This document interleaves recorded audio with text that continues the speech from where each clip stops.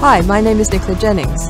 I'm director of Carnegie Foundation. Welcome to Carnegie Foundation Lates, talks with interesting people about new art exhibitions, publications and events in the UK and around the world.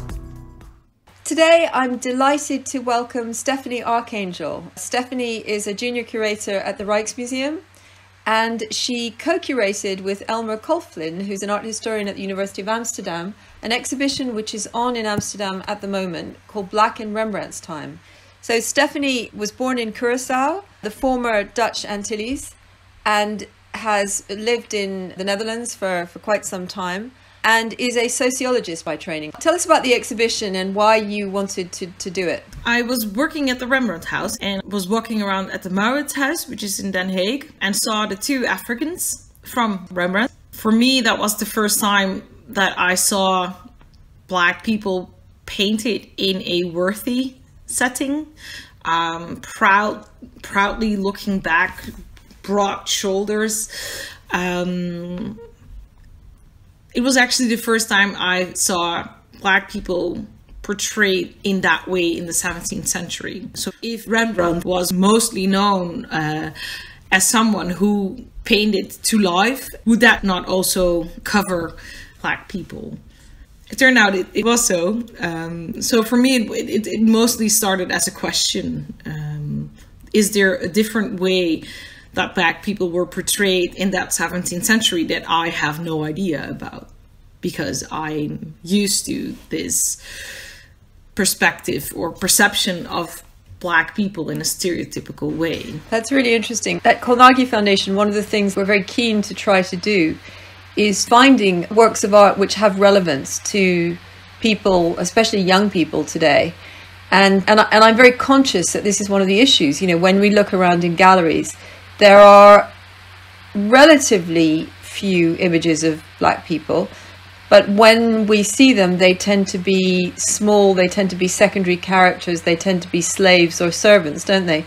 And so I can imagine that for somebody like you that's going around a gallery, that must be quite a kind of distressing experience. Yeah, I mean, it's true. No, absolutely. It was distressing because I saw this first time that I saw Black people not in the background, not being enslaved or not being servants, but standing right in the middle of that painting. It was distraughting that this existed and I had no idea of it.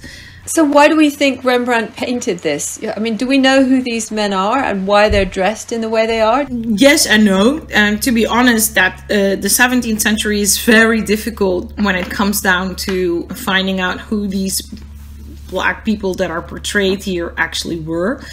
Mark Ponte, one of the researchers who worked on the exhibition with us and worked on the catalog, did find ideas of who these two men might have been, but you can't trace them back for sure.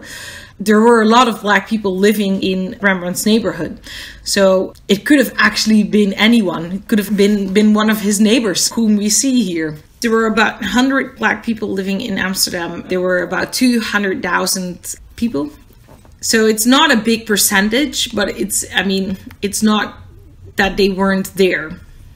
They were very much visible, and they weren't enslaved, as you would first think. In the Netherlands, slavery wasn't legal. It was legal in the colonies, but it wasn't legal in the Dutch Republic itself. So you actually had a law stating every man living in the Netherlands is free, and if they have a slave owner keeping them, they can take them up to court and ask for their freedom. It's a bit complex because even though it was illegal to enslave people in the Netherlands, it doesn't mean that it didn't take place in the households.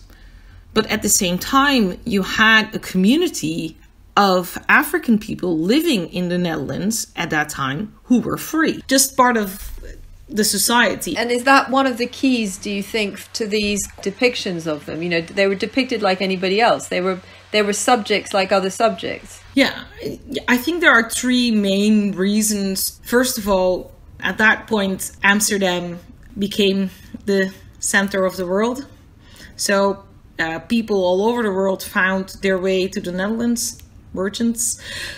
Secondly, the idea or the concept or the construct that comes with transatlantic slavery, it didn't predominate the ideas of how we perceive Black people yet. And third, and foremost, I think maybe the most interesting part is that it was a period where artists were just painting not from the imagination or their fantasies, but the true trick of being a good and great artist was to paint through life. So for them, it was asking their neighbors to sit down and model for them and pay them for that. It was to portray them as real as possible, as they were doing with white people. Nevertheless, there was still an element of fantastic costumes. Rembrandt did that with everybody, including himself, didn't he? He loved to dress up, and he dressed everybody up. And here's one by Gerrit Douw, who is a Rembrandt's pupil. Yeah, it's a tronie. So in that sense, tronies are all made out of imagination. And they're made for sale on the market, so they need to be decorative, right? Yeah, the artist used a real life model, and then he imagined his outfit around him as a tronie of a boy with an arrow who would be white, would be the same way. There's no much difference in that sense. So these aren't really about exoticizing. These are just making attractive portraits to sell on the market. Yes, people nowadays say, well, it's so sad that you don't have, that these paintings are anonymous. All tronies are anonymous. It is also necessary to treat them as the same. Then we have this portrait of Don Miguel de Castro, who was the emissary of the king of the Congo. Yeah, which is a real portrait. He's a very controversial man in the sense that what you see here is proper Black elite in that 17th century. He's an ambassador who is highly powerful and who actually goes to the Dutch Brazil first and then comes to the Netherlands for alliances with the Dutch. In fighting of the Portuguese, Johan Maurits, or so the story goes, appoints a painter to paint these three portraits. Crazy enough, it's the only paintings in that whole 17th century that are portraits and that we actually know whom they are. First name, last name. Because we've got the portraits of his two servants, Pedro Sunda and Diego Bemba. For me, to be honest, it was very difficult in choosing if I would show them in the exhibition because of how controversial they are. It's like, imagine actually finding out whom these people are and finding out that they also were selling other human beings. They were part of the slave trade. Yeah, they were part of the slave trade and therefore part of that horrible system that, contributed to the stereotyping of Black people. It's also history. It's also the reality that history carries with it. And it's also the only thing you have as a Black person to getting close to a portrait with a name and a last name. And it's funny because you know more about who these people are than you do about the painter, I think. Is that right? Yeah, absolutely, which never comes up. In that sense, it really holds the complexity of looking at this history when it comes to people of African descent.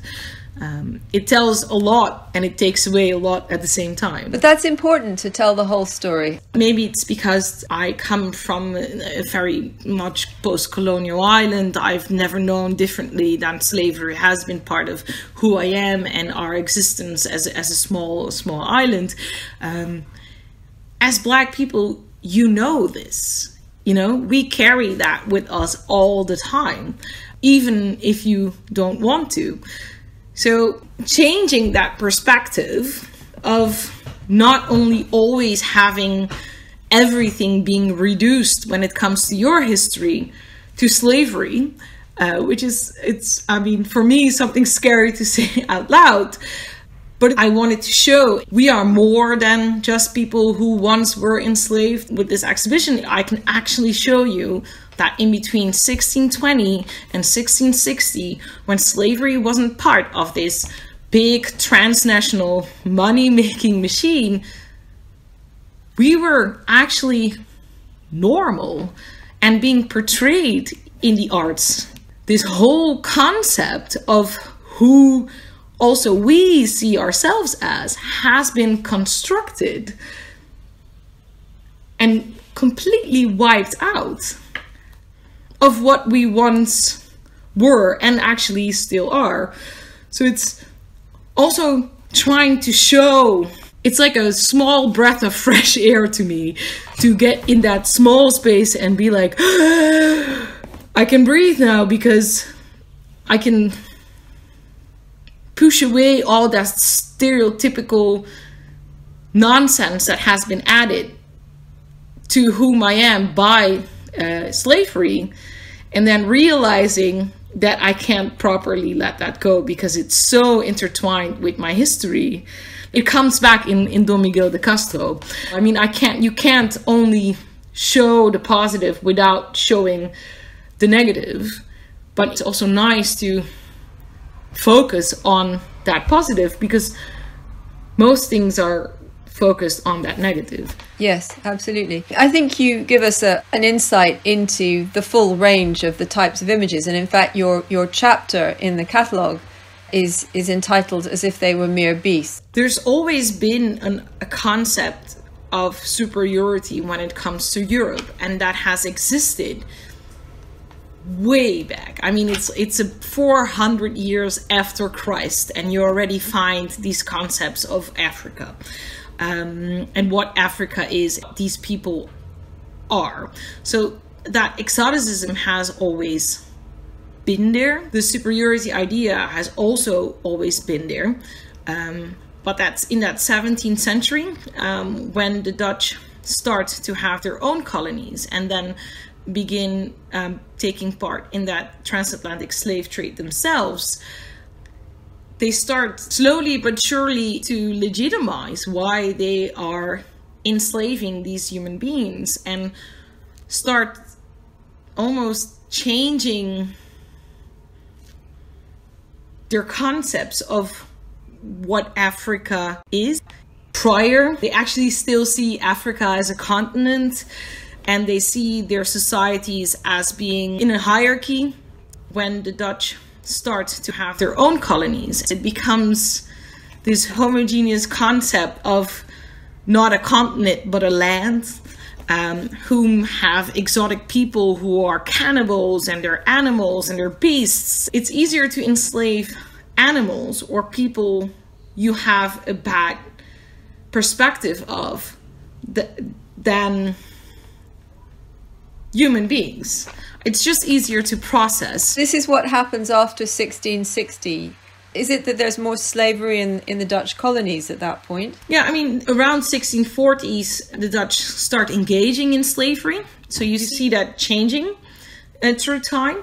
And around 1660 is around the period where it really becomes a booming business for the Dutch. And that's when we begin to see these types of images, and the images of the woman at her toilet with the black slave servant behind her.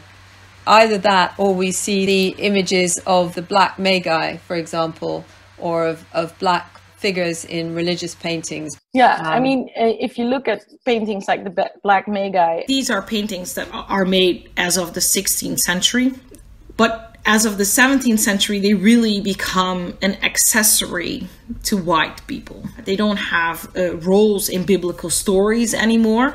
They have roles in households. They become objects that can sell other objects.